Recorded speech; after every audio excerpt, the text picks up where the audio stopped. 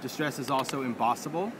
But if I wanted to cover a whole large area, obviously, of a tag and get that mottled effect, going from the pad's not going to do that. That's going to always give me that soft blended look. Well, now that Distress is fluid, let's get the same color so you can see it. I just like laying them down. It's easier for me to see them. It is. And where's broken china? There it is. I can take this, and this is going to allow me to color the entire tag. Same color, but now it's far more fluid. One application. And this is going to be reactive with water. So you think, okay, well, can't I just take a re-inker and mix it with water? You could, but now you're going to get a watered down version of that ink. It won't be reactive. This, however, is the same type of ink as this pad, so it's going to be reactive with water, which means if I spray it with water, it's going to do all sorts of cool blending and mixing and all that when you dry it. And it's quick, because now you have the ability to ink grunge board and chipboard and canvas and any of those things simply by swiping it on. It's quick. It's really quick. What's your favorite new product that you came out with? Favorite new product? It would have to be Distress Stain. Yeah. Those are my favorite. Taking Distress into a whole new level for me, that's what's exciting.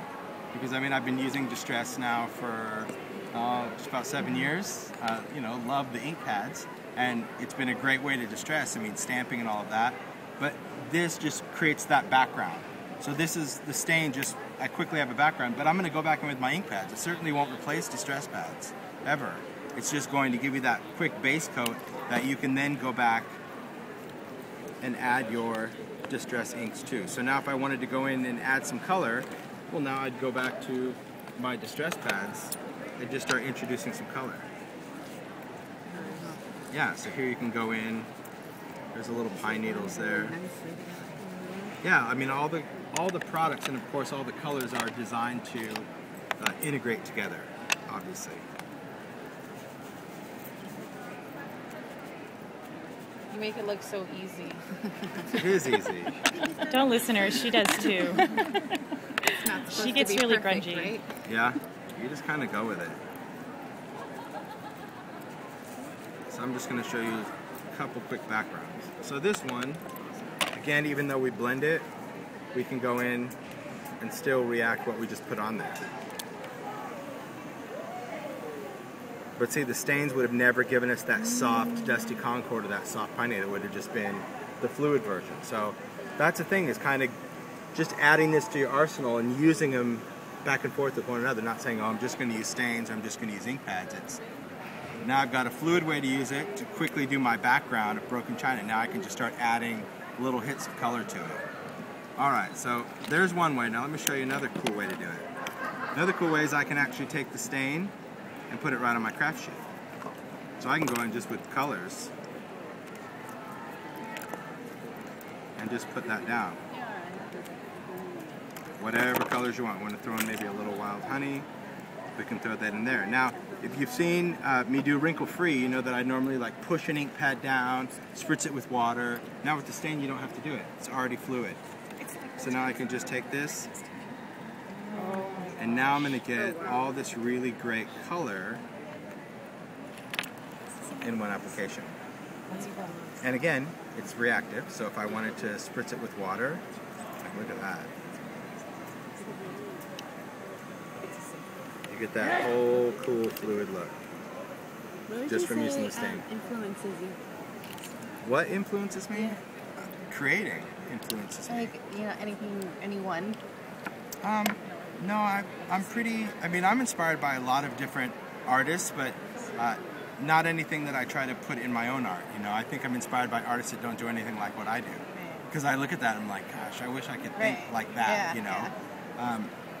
But I try not to get too involved with trends or anything like that. I just kind of want to do my own thing, and I hope that people like what it is. It's usually because people are following your trend. Well, that's probably why. I mean, but I still craft, and like that's what I'm always doing. I'm always crafting. So when I'm not here, I'm in my studio playing around. People go, aren't you tired of it? Don't you think like after a trade show you'd be like, I don't want to see another ink pad? It's like, no, because doing this, I'm thinking, ooh, I can do this, I can do this. Now, when you created the distress ink pads, did you have an idea about the distress, the stains, or is that something that kind of just... The stains just happened. I mean, really, the more I used the distress pads and the more I found myself really doing a lot of this and then constantly re-inking it, and it's like, I just wish this was liquid. So, in fact, in my book, I was showing how to like do scribble stain, and I was like, and that really is what sparked it. I'm like, this is cool, but it's, when you still put the paper down, it was like, it's super saturated.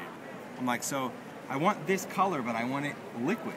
And they're like, well, just water it down. I go, well, if you do, it doesn't react. It doesn't do this. If you water it down, it's just like watercolor. It doesn't do anything. It takes away the fun of distress. I'm like, no, I want it to work like an ink pad, but be in a liquid bottle. I'm like, all right, let's give it a shot. I mean, that's the stain. You couldn't do that with the pad. You just, the pads are all soft. This is like, I don't know. It's pretty cool. It's inspiring stuff. And another great thing is you can stamp with this stuff too. And you're going to get a completely different effect than you would with an ink pad. What made you, I guess, put the actual designs back into the stamps? That was like, I was like, I mean, that's...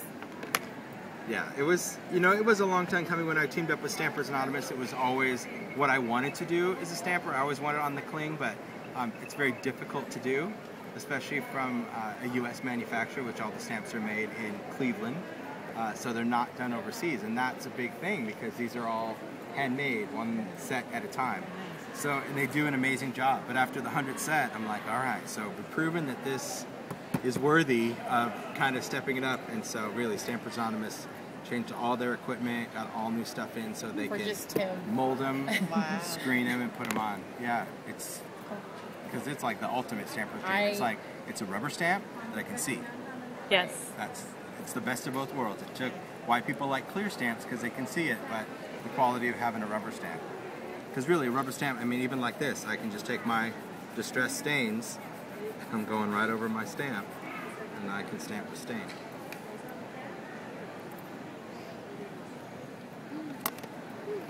And then just dry it.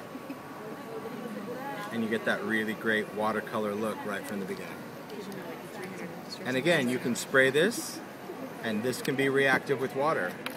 So it's, you can see already that it's kind of that blurry look, but that's the whole idea of the stain. So, you know, I wouldn't stamp, like I probably wouldn't stamp these butterflies with stain unless I just wanted silhouettes, knowing that I wouldn't get any of the detail because it's far too fluid. So again, that's going to be the difference of having your distress stain to do these backgrounds or using your distress ink pads. Yeah, they just go hand in hand. Match made in creative heaven, really. So for ribbons, trims, anything like that, you want to take any of the trimmings and you want to color it.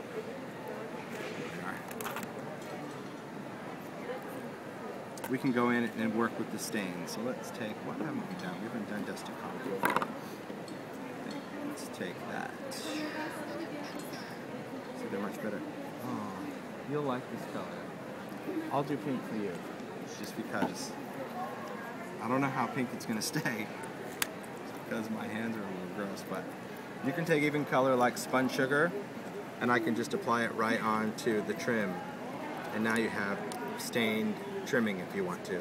If you want this to have kind of a mottled look or a more variegated look, I'll go in and spray aside with water, and let's take a little bit more vibrant color.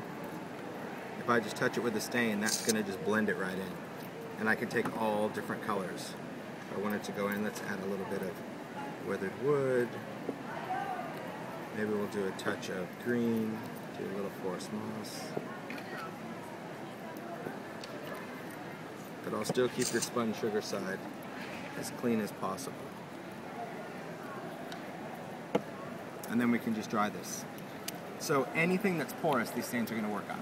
Canvas, wood, paper, chipboard, grunge board, anything like that.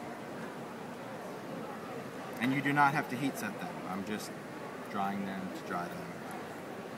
Just so you can see, because they really do, they change their entire property when you do this. And when you first heat them, especially if it's something that you got really wet, I mean, I think personally that if you're going to use this sustained fabric, you're welcome. If you're going to use this sustained fabric, that I would prefer it to air dry, because I think you're going to get a far more intense color than if you heat it, because you're going to see right now that it's going to start, it looks like it's burning, but it's just steam. So if you see that it's smoking, it's not heat, it's not on fire, because otherwise that tool would be a crumpled little ball. It's just steam. But again, I think some of that color is going away as well. Yeah, it has to. It has to be evaporated. So no, it's not on fire. It's just like a... Now, is it the material you made it out of? Because I know other flowers, they do shrivel up. I know. That's because I designed this for inking. All of my trimmings, if you saw the trimmings in Ideology, that set is just all 3 white, and they're all for inking. So the same thing like with the sheer ribbon. Where's my little thin ribbon card? Same thing. A lot of people thought it was seam binding ribbon. It's not seam binding ribbon. It's a crinkle ribbon. It's designed to take ink and dry with a heat tool. So you're going to have that, just that great quality of a fabric trim that's designed to take ink. And the heat gun. If it's not worth inking, it's not worth doing, right? Right. I mean, we gotta get on there and do some inking.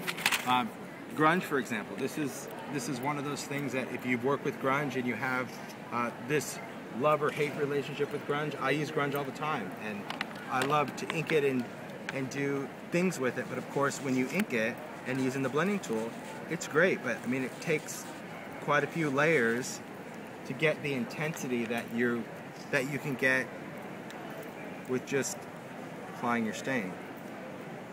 So that's another cool thing. If you have chipboard letters or anything porous, you can just apply that. Craft Resist. This is one of the new papers that I did at this show. So this is a stash of paper that is all printed on craft. That's going to have black images, and also it is going to be printed with a clear image. So I can just go over this. If I wanted to take this paper, for example, you can see all the pieces that I've used. Yeah. Just use it again and again. Just tear this one out. You can use Craft Resist a couple of different ways too. We can go over it with the blending tool. That's really cool. It's going to take ink really nice. Let me do it this way. Or I can go over it with the stain.